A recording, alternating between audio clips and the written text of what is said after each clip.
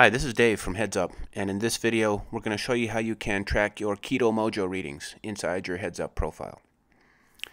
So we'll start on the dashboard. First, you want to get all of the Keto-Mojo tests onto the dashboard, and you can see I've already got glucose, hemoglobin, and ketones on my dashboard. I'm going to go ahead and add hematocrit. So add any sources onto the dashboard that you don't have already. You don't have to have these on here if you're not tracking them. If you don't want it on, you can just hide it and add it back whenever you want. But once you've got them all set up, the second thing is to create a new entry. Just use the Add Data button and choose Keto-Mojo from the list. Enter your values. If you need to change the time and date stamp, you can. 1.2, let's say glucose is 77, 45, 15. Optionally add any tags. I'll show you where those come into play in a second, and also actually add any notes.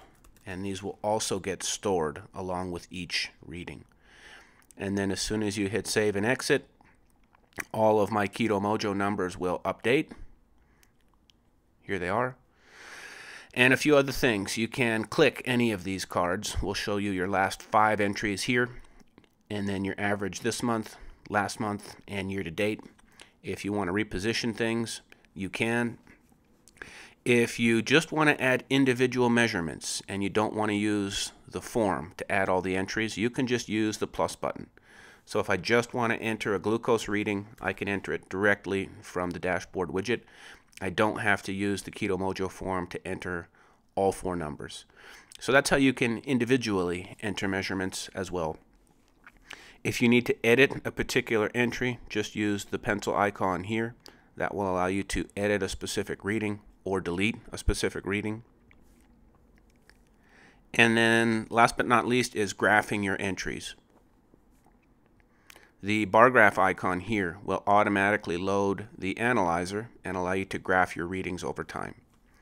So here I've got my last 30 days of blood glucose readings, but let's look at them for the current year. This will graph all blood sugar readings, and maybe I only want to look at fasting readings. So you can add fasting readings.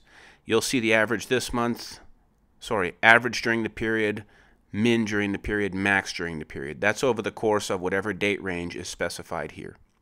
And then as you mouse over each graph, if you've added notes to the readings, you'll see the notes pop up here. So here's a note for after some high intensity training. That's where the notes come in with each reading. You can also compare with other sources. So if I wanted to also graph my ketones over the course of the year, I could. And if I wanted to look at the prior year, I could.